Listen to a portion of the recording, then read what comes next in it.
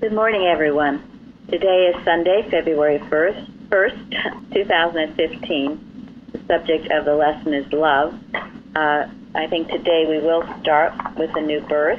We had a great Bible study yesterday on Daniel and the 91st Psalm, and there's still a lot of more in this lesson. So we'll see. Maybe we'll get back to it. But the new birth, page 15, miscellaneous writings. And I would like, let's see, Elizabeth, would you read the first two paragraphs, please? Yes. Thank you. Okay.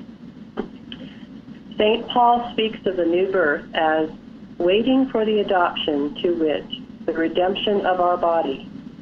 The great Nazarene prophet said, "Blessed are the pure in heart, for they shall see God." Nothing aside from the spiritualization, yea, the highest Christianization of thought and desire, can give the true perception of God and divine science that results in health, happiness, and holiness. The new birth is not the work of a moment. It begins with moments and goes on with years. Moments of surrender to God, of childlike trust, and joyful adoption of good. Moments of self-abnegation, self-consecration, heaven-born hope, and spiritual love. Thank you. Okay, the first paragraph. Anyone want to comment on any part of that? What does it mean to you? What is waiting for the adoption, to wit, the redemption of our body? St. Paul speaks of that as the new birth, so what would that mean to you? Well, when you redeem something, you're exchanging, like when you redeem $1, it's kind of like you're exchanging it for what the value is behind it, what it represents, what it really represents. Good. I guess it's kind of like, exchanging what we believe right now to be ourselves for the real, the spirit. Thank you. Yeah, and also waiting for the adoption. When you adopt something, you bring on something new that you hadn't had before into your experience. So good. Yes, we are waiting for this, and actively waiting. Why do you think she brought in the attitude? Blessed are the pure in heart, for they shall see God. Florence, what do you think on that one? Well, unless we are striving for that purity of thought, we really cannot see this new self, this new true self. It requires, what we've learned, that our morals have to be right, our love for God, our trust in God, and walking with Him all the time. It says here, is the spirit, nothing aside from spiritualization, yea, highest Christianization, and that all involves striving for purity, because the spirit is holy, and you cannot, in some way it says you cannot put unholiness on holiness. Yes, Mrs. Eddy says that you can't graft unholiness upon holiness. It's impossible. And yet you try. People do try. I know I tried. And by that I mean I would quote things and hope that somehow that was going to be enough. And yet inside I was churning and full of fear or resentment, other things. And that would be grafting the... I think that's why she says nothing aside from the spiritualization of thought and desire. Because if we try to hang on to our materiality and grow, it doesn't work. And elsewhere, she says that we can know no more of ourselves. This is not an exact quote, but we can't know any more of ourselves than we know of God. In other words, only as we strive to know God more and better can we know who we really are. Yeah, and this is why it's so important to get this right conception of what God is. Because even I know as much science I had as a child, I still didn't really know God, what he truly is, nor did I feel his presence. I was thinking, if you're waiting to adopt something, it means you got this positive expectation of something really good and a receptivity for it. So when it shows, you're ready to take it on. And that's quite a wonderful thing. So I think of the idea of being pure in heart. It's very important to keep that heart clean and pure, because when this thing comes, if there's something impure, it will fight against it. And you don't want that. You want to be in a receptive, waiting for this. Yeah, and I think Go ahead, Tony. Are we waiting for something we don't have? We're waiting for a clearer view of what already exists. We have an understanding of who we are. Who does? Do you? I do. Do you really? You may have an understanding, but that doesn't sound. Why would you say that? I mean that. Yeah, why would you say that, Gary? Gary, of course I know who I am. Of course. Thank you. Florence, were you going to say something? Yeah, I think the understanding, when we get the understanding, now we need to demonstrate it. It needs to be a living thing. I think this is where it's at, as the waiting. The waiting is the full realization of it. We do know now who we are, and we better know now who we are if we think we are living Christian Science. I say that because I think for years, when I started to study Christian Science, I really didn't appreciate, or I didn't understand the spiritualization part. So I was still holding on to the material sense of myself, and yet, using the words to get better, or to make situations better. That doesn't work. And I've come across many who have been in science for years and still hold on to the material self as the understanding of who they are, and strive and still want healing or things like that. I mean, you can't do that. We have to. This is why this passage or this article on new birth meant so much to me. It really brought the fact that unless I understand that I am not material and working for the full realization of it, I'm not really doing too much. Thank you. Yeah, and can we ever know everything that there is to know about God? Well, I mean, that's eternity, work of eternity. Right, it's the work of eternity. Yeah, and that's why, it's a journey. And the more we know about God, the more we know about ourselves. And it's something to look forward to. And you can tell how much you know by what you're able to live and to demonstrate. And unless you do that, you don't really know. So, and this work, it is individual, but it is also collective. It helps. When you're working out your own problems, believe me, you're helping everyone else too, because you are spiritualizing and purifying an atmosphere. And it sends out something wonderful. And we work here too, in our church, to really work to keep the purity as best we can. None of us are perfect. We're perfect in God, yes, but we are working out our salvation. But we do strive as best we can to keep the purity of Mrs. Eddy's science in everything that we do, whether it's this, the Roundtable, the lessons, the watches, all that we do. So. And that's why I was poking fun at you, Tony.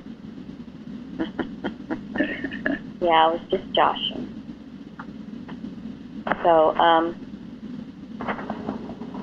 let's see, the next paragraph. The new birth is not the work of a moment. It begins with moments and goes on with years.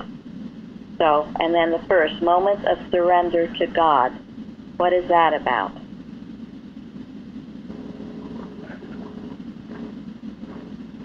How do you surrender to God? Let's see. Luann. Oh, I knew you were going to call on me. Good.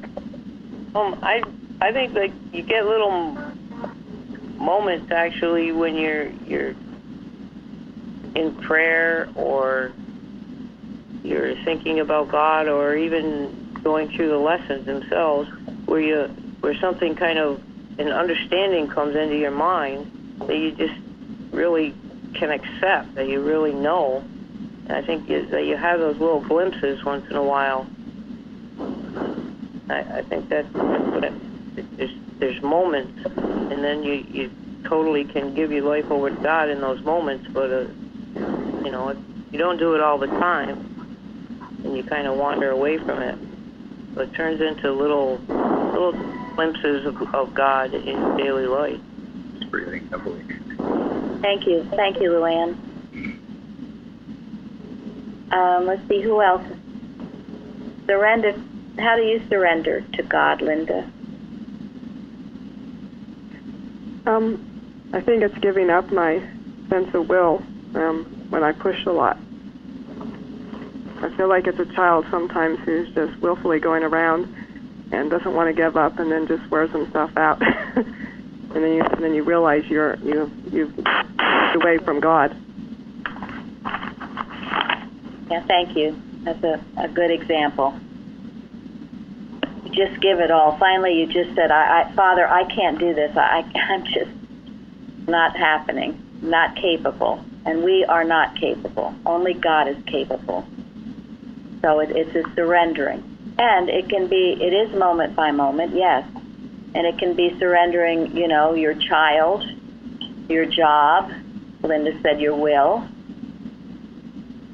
Thy will be done. Right. Yeah, and that's like every day, all the time, isn't it? We're facing things that need to be done, or think we need to be done. And it's, Father, not my will, but thine be done. So think about that moment by moment. We're going to think about all these things, moment by moment. Go ahead. To me, sometimes too, it's yielding to an idea. I was working on something earlier this week, and the thought came to me that I was fearing a particular situation, and I was working with that idea that God has not given me this. Oops, we lost you, Lenny. Oh, that was my fault. We got Sorry, Lenny. Could you repeat that all right for a minute? Yeah. No, I was going to say, for me, sometimes it's yielding or surrendering to, an idea or a thought from God. I had said I was working on something earlier this week where I realized I was fearing a particular situation. And so I worked with the idea of God not giving me the spirit of fear. And what did that really mean? And it's hard to explain, but I did kind of feel like this yielding in my thought where it just, I guess it started to click more than it had before. And that felt kind of like a surrender to me, because I surrendered to the truth of that idea, and I felt like it made more of an impact in my thought and in my experience. Good. That's good. That's exactly what it is. Yeah, it's when you surrender to the truth, that's a very important point. You say, I accept this to be true. Maybe you don't feel it. Maybe you do feel like you're being fearful, but it's saying God has not given you the spirit of fear, but of power and of love and of a sound mind. You have to surrender yourself to that point. You have to give of yourself and accept it to be true, even though you don't feel it. And if you do that, that's obedience. You're obeying a law, a principle of God, a biblical principle. And when you do that, then things begin to happen. Now, I can remember struggling, or I would say this a lot. This Golden Texas meant a lot to me, but I wasn't surrendering myself to it. So, good point. Give yourself to this truth. Accept it as true, Even if at first perhaps you don't believe it, accept it. Go by faith, not by sight. And you will find it leading you out of the dark. And another important point that Lenny said was she recognized she was fearful. You got to recognize it. You got to see what's driving you. Some people don't recognize it. They just push here, there, let fear run them, and they don't know. Slow down enough to understand that you're dreading something that's coming in the future. So look at it. What are you so afraid of? Face it. Challenge it. Don't let it shove you around. Recognize it's there, and then look it squarely in the face and say, if God be for me, who can be against me? And then go forward. I think this is why the understanding to welcome every challenge is so important, because it felt to me like as I overcame one challenge, say it was finances, and I gave it all to God, and that was resolved. Then something came about maybe my home, and then that had to be given up. And that surrendering, I really, looking back, I appreciate it so much now. It was intense and very difficult, but I see now how I was pushed up to surrender all these things gradually to God, and it makes a big difference. Thank you. Okay, what about childlike trust?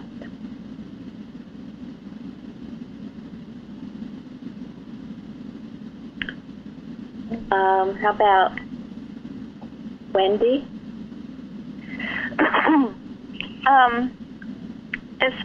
It's interesting. I was watching a video this morning, actually, that I shared out that showed a little girl, and you could see in her that childlike trust, and it's so pure, and it's just, you just see it, and just to have that, to surrender to that, and to go back to that type of trust is so important.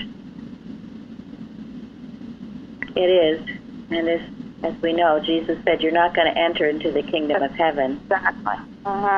Unless you become the child. Thank you.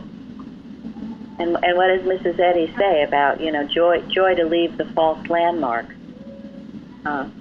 ready to take this new way of thinking on, and just as a little child holds its father or mother's hand and trusts that, so we must hold our Father's hand, so to speak, and trust Him.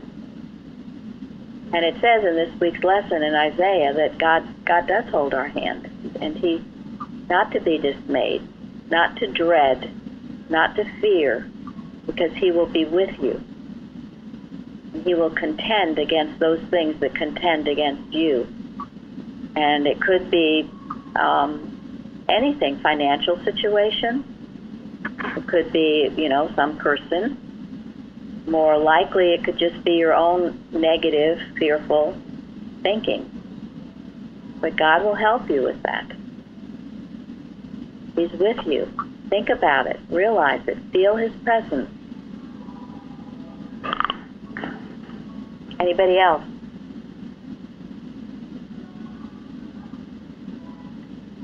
Okay. Joyful adoption of good. How about you, Fairley? On the joyful adoption of good? Right.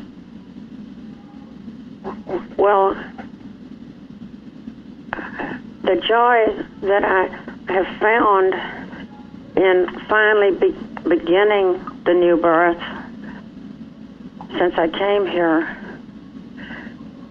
the joy is one of the chief qualities I've found that overcame depression by my understanding and knowing that God is with me all the time, that I'm always holding His hand. It's such a joyful adoption of good. Thank you. And as you've heard from Carol's testimony, she did come out from a very deep depression in which she was being medically treated for. So, does anyone know what the first watching point is? Tony, do you know what it is? Oh, he stepped out for a second. Isn't it learning to watch? Learn how to watch? No, in the 500 watching. Oh, in the 500. Yeah, the first watching point. It's one to know, and I think it's significant. It's the first one. It's you can't do anything unless you have your joy. If you don't have your joy, you get it back. You work at it. He likens it to if you had fallen into a frozen pond or something, and you start swimming, you make things worse.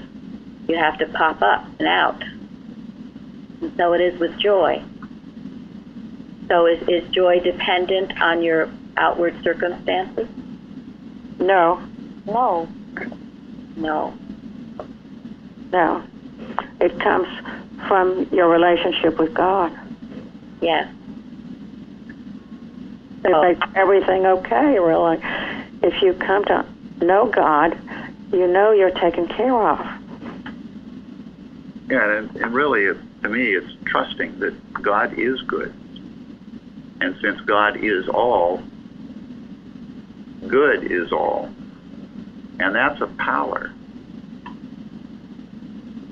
And that's why anything that comes to us to try to depress us or make us unhappy is unreal, because it's not of God. So if you are at night feeling depressed, discouraged about your circumstances, you understand that your joy comes from God, not your circumstances. And you work to get your joy. But Jesus said, your joy no man taketh from you. We're all without excuse to be miserable and depressed. Not if we're claiming to be a scientist. You claim that joy. It's yours. It comes to you directly from God, as do all the other qualities. But you have to claim it, and sometimes you have to work for it. It doesn't just happen. Same thing in the morning. You claim your joy. You keep your joy. And it's not this superficial, everything's wonderful, God is great. It's a deep, deep joy, an understanding of who and what God is, an appreciation of Him. One thing that's been very helpful to me is a passage from one of our hymns where it says, faith can sing through days of sorrow. All must be well. And I was given that to work with from a practitioner years and years ago, and I realized that, yeah, if I'm complaining through my days, if I have days of sorrow and then complain through them, I'm being unfaithful. Faith can sing through days of sorrow, and that way break this mesmerism of sorrow and find that all is indeed well. Yeah, and we certainly have had many examples in the Bible of just that the joy and the gratitude and the praise for God broke the mesmerism, because whatever it is a mesmerism that's holding you down, depressing you. And the joy will lift you out of it. And the joyful adoption of it is just, isn't this wonderful, joyful adoption of good? Isn't this science wonderful? I do want to adopt it. I want to make it my own. I want to bring it into my experience and make it my own, and I'm happy to do it. I'm not drudging around doing it. When you're adopting it too, you realize it didn't come from you. Just like you adopt a child, you didn't birth that child. It didn't originate in you. You're adopting it because it comes from God. Good point. Right. Good point. Thank you. And you're making it your own. Yeah. Okay, moments of self-abnegation. What is abnegation? Self-denial. Yes, self-denial. And, it'd be easy to have a not to think of it. Don't think of it as you're in some monastery beating yourself. But it's an important point to understand. So anyone want moments of self-abnegation?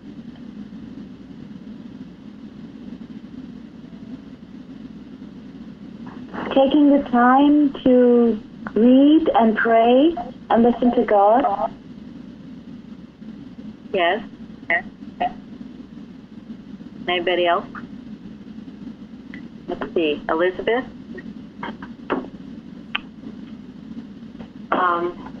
Well, you're denying whatever is not coming from God. You have to do that at every single moment. Any thought that is, trying to mesmerize you, you have to work on that and deny it. Yes. All the self-thoughts. The self-thoughts. Think about them. Self-justification.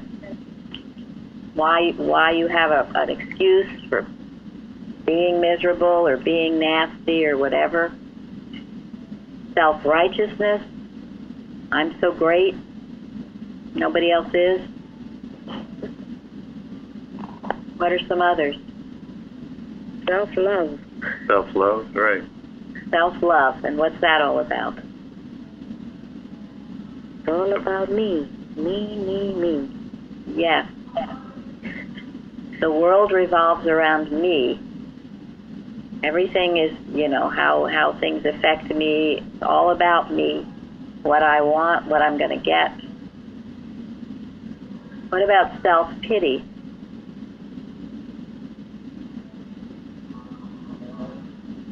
That's pretty extreme. It's like inside your head is going this demand that everybody give you attention and cater to your own specifications. It's pretty extreme selfishness. Yeah, and it's feeling sorry for yourself. Like you're a victim? Yes. Yeah. You're a victim. Look what's happened to me. I'm so miserable. I can't do anything about it. You have a pity party, or even worse, you start blaming God for your troubles, which really puts you in a hole, and also shows you don't understand who and what God is, which is why it's so important to know that. It's your human personality. Yes, very much so. Personal sense. Yes, that's true. Personal sense would gather all these self qualities up into one big basket. All of which have to be surrendered to God. Well, I've always felt it so admirable when somebody can say, nobody's ever done anything to me. I'm going to take responsibility for my own thoughts, actions, and circumstances and rise from here, so help me God. If somebody gets to that point there, I got the most respect for somebody who's going to take responsibility and rely on God. Go from there. And then there's also what Linda had talked about, self-will. You have to get rid of that. Your way or the highway. And even if you strongly think you're right, just pause. You listen to what someone else has to say, or think more deeply about it. Because very often when you strongly think you're right, maybe you need to back off and reassess. Make sure this is God and not your will. The other thing that go ahead, Florence. No, it's all right. Who was Linda? Oh, Linda, go ahead, Linda. No, I was just going to go on what you said, that we already know that if it's God's will, there's nothing you're going to be able to do about it. So you don't have to force it. Right. Yeah, and that's why it's such a liberating thing to get rid of this self. Yeah, it's the most damning of all things, and it is personal sense. It's all about you. It's a selfhood apart from God. And that's why Mrs. Eddy has hammered on it so much, personality and personal sense. It's what sin, disease, and death attach themselves to, the selfhood apart from God. And if you're aware of it, and then you can get rid of it and not have it, the purification process. And the old man put off and the new man put on. The other thing that I believe goes with this self-abnegation is it's denial of all the things, all the things you might want. Your I want list. And I wrote on the forum, but that's why I love this so much in the responsive reading. One thing have I desired of the Lord, that will I seek after, that I may dwell in the house of the Lord all the days of my life, to behold the beauty of the Lord and to inquire in his temple. Let that be your one desire, instead of all the other things you want. If you're looking for companionship or health or all kinds of healing, supply, all the I want things, let this be your one desire, the one thing you want more than all else. And if you do, as Christ Jesus said, first seek ye the kingdom of heaven and his righteousness, and all these things shall be added unto you. You don't do it for that reason, but it will happen.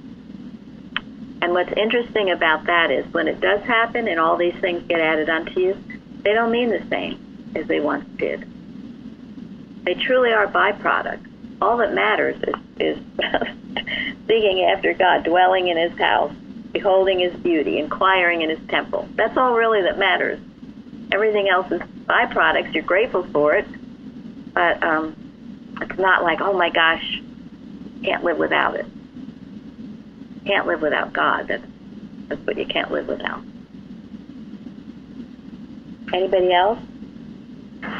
Another aspect of self-abnegation for me has been putting into practice what I'm learning, sharing it with others. So like getting up out of that prayer chair and living it. Thank you. It's hugely important. And it has to be done. And if you're really using this science, it will be done. You can't help but share it with others. You can't. You have to be muzzled and chained down. It just comes out of you. Thank you, Sana. I did a few others that have joined. So, okay. Then the self-consecration. It's similar, but a little different. Maybe, Lenny, you speak to it, or Elizabeth, because this is why I was so thrilled with the readings Wednesday night, because in a way, that's what it was about not scattering your fire. Yeah, I mean, you do have to have something of a laser focus, because if you're just kind of blindly shooting everywhere, you're not hitting anything. You're not making any progress. So there has to be a bit of a laser focus to your to what you're striving for. Isn't self-consecration aligning your thought with God? You're consecrating yourself to him? Yes. Right. Yeah, Mrs. Eddy says the human self must be evangelized. We need to bring our life as close to God as we can.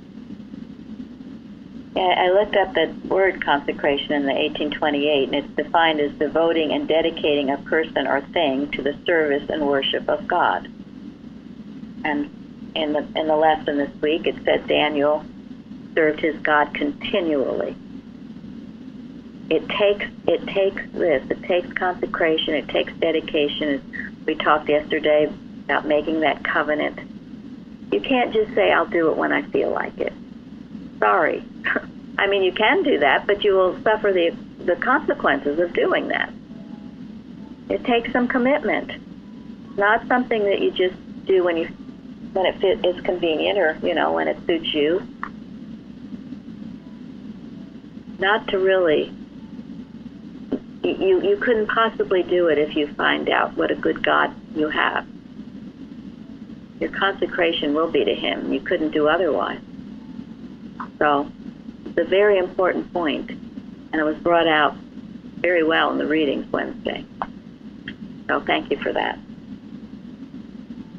Anybody else on that? Okay, heaven-born hope.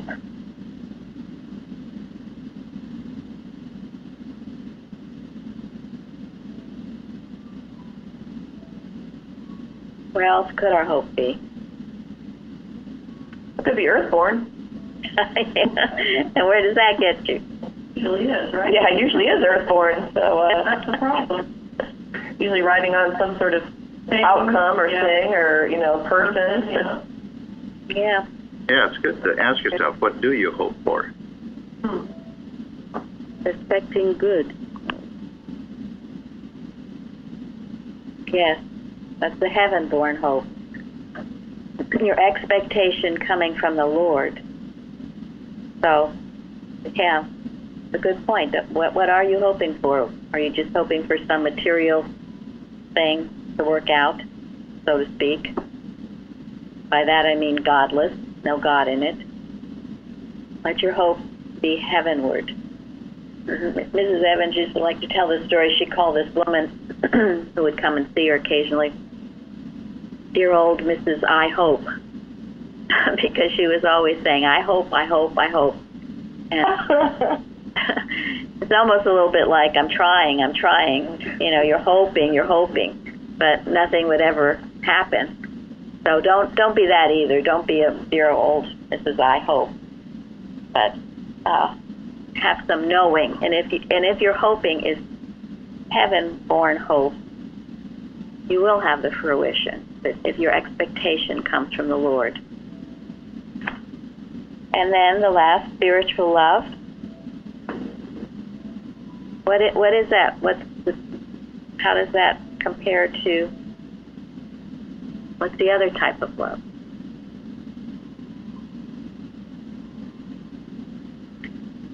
Human love. Human love. Yeah, what's the difference? Human love is, there's usually strings attached to it, and if you don't do what I say or do, then you can, instead of love them, you hate them. Where spiritual love is godly love, and it's unchangeable. Thank you. I think human love loves the personality, while spiritual love sees the godlike qualities and loves that and knows that that's what man is. Thank you. Thank you. Yeah. And that's why it can never be anything other than love. One is so limited, and the other is infinite. Yeah. Yeah. So think about that. Test yourself. What is your love? Is it here today and gone tomorrow? When you say you love someone, do you love them when they're being nice to you, and then suddenly you hate them when they said something like a little kid, I hate you, I hate you. Mrs. Eddy said an indication is, do you love other children as much as you love your own if you have children? That's a big question. If you're expressing divine love, you should. Your love just will come welling out of you. The other is a personal sense. Whatever.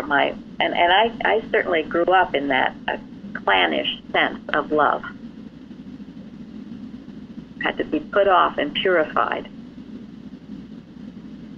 Well, mothers competing for their children. Definitely human love. And it fails miserably. Any of that. Or the pride. So proud of your child's achievement. Pushing them to do better or get into certain schools. Or all of that is human love. And it will turn to hate. And you're so ashamed of them if they've done something not up to snuff. You're so ashamed. You may not want to admit that, but that's what's going on. And it doesn't bless. Yeah. And we're talking about children, but it's true of any relationship, a friend or a spouse, anybody. So keep it on that divine level, and check yourself that you keep it there, and ask yourself, how much do you love? Are you feeling a great sense of love for all mankind? You know, that's what Mrs. Eddy did. That's why Carpenter would say at night when she would sit on her porch swing at Pleasant View, praying for the world, that there was such a sweetness in her that would bring him almost to tears. If you have that kind of love for mankind, you can't not do a watch or miss a watch or not be part of it, or certainly your individual watch will have tremendous meaning to you. You can't do otherwise. That's being the image of love, which you are, in truth. So if you're not feeling that way, if you're feeling pretty selfish, well, just check yourself, watch it. But there again, it is important, too, that you do love yourself and take time for yourself. You're not a doormat either, so it's a right balance of it all. Okay, any questions or anything more to that paragraph? Well, I just wanted to make one more little comment about heaven-born hope. I happen to know of two individuals right now who are going through real severity, emotional severity. And it's interesting because they're both feeling so miserable, so awful, and yet they've both made it really clear that they're not interested in hearing about God. And I'm thinking, without that, what is your hope, really? You know, that's what heaven-born hope is, because humanly, these people seem to feel they have no hope, and it's true. You can't offer hope on a human level. Things can seem really dark, and that's why they're dark. And yet they don't see it, and they refuse to go there, and so they suffer. And I love that term, heaven-born hope, because for me that was the beginning of light coming into my life. So I just found that interesting. Yes, thank you. And you can just pray to know that these dear ones will awaken and want to have this heaven-born hope, because it's true. Otherwise, it's pretty hopeless. The Adam dream is just terrible. No one in their right mind wants to linger in it. Some people just don't know better. So, yep. What we will find, as your light shines, God will bring to you those who are ready. And He has, and Sana has attracted people, and her stepdaughter recently just joined our church. So, you know, you just keep doing the best you can and letting your light shine, and people are attracted, people change, people come, they feel it. And it's I guess it goes back to the beginning. It's not really that anything has changed, it's just our viewpoint is changing. We're seeing things correctly and bringing out that right manifestation of all things. Hey, Mary? Yes, sir. I'm glad you said that, because, you know, hearing that story of the two people who won't turn to God, it's you know, I was asking myself, well, what's our responsibility? You know, something like that comes, you know, into your experience. Obviously, it's not your personal responsibility to make them find God, but you do have a responsibility within yourself to understand what's happening in that situation. And only God can lead you to understand what's really happening. But if you walk away and don't find, you know, the peace of the truth of what's really happening with that person, you're left with a real negative feeling that God is not present, that God is not all-powerful, and He is. And when those really aggressive suggestions come, it's paramount that you don't get beat up by that. That'll take away your joy.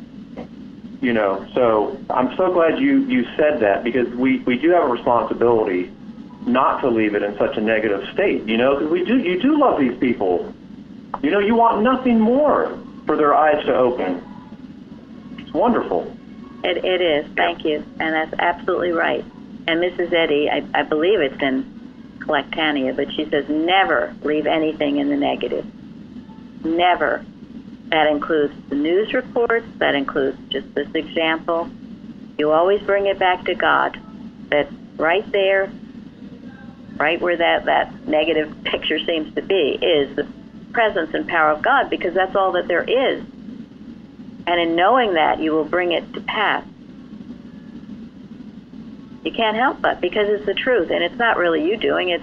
It's God working, God in operation. So, okay, the paragraph that begins with "time may commence," because this kind of goes along with what we're saying. And Tony, you read it. Okay. Time may commence, but it cannot complete the new birth.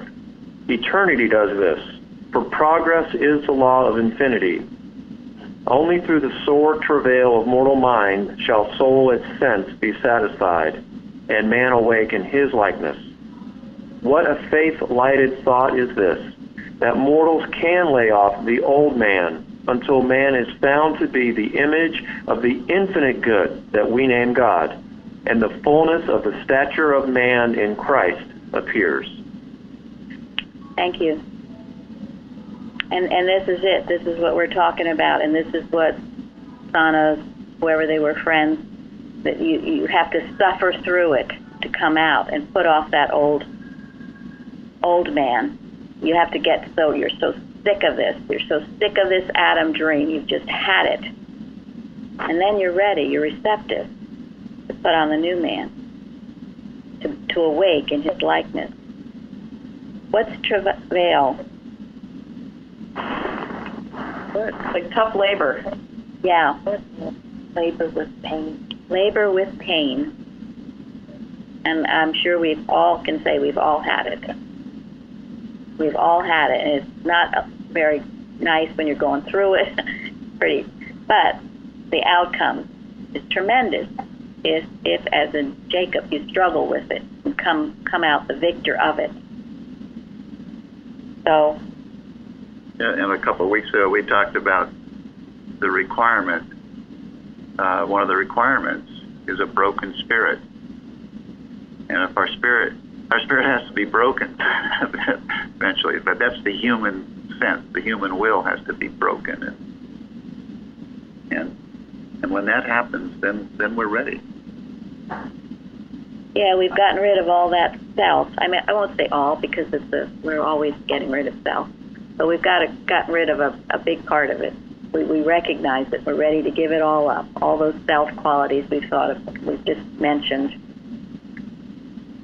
We've had it. That personal sense of things that just leads you to despair. And I find it encouraging, because she says eternity does this. So this is something it's going to happen every day. It's not like you finally put off all of the old man and you're there. Tomorrow there will be more work to do. Yes. Heidi, did you want to say something? Oh, you can hear me. I didn't know. A while back, I don't know, I was thinking about the feeling of being hurt all the time, or somebody hurting me. And I think it was pointed out to me, I think you did, Mary, that was pride. And that kind of jarred me. I never really thought of it that way before. Yeah, if your feelings are hurt, that is your pride, and better to see that and get rid of it.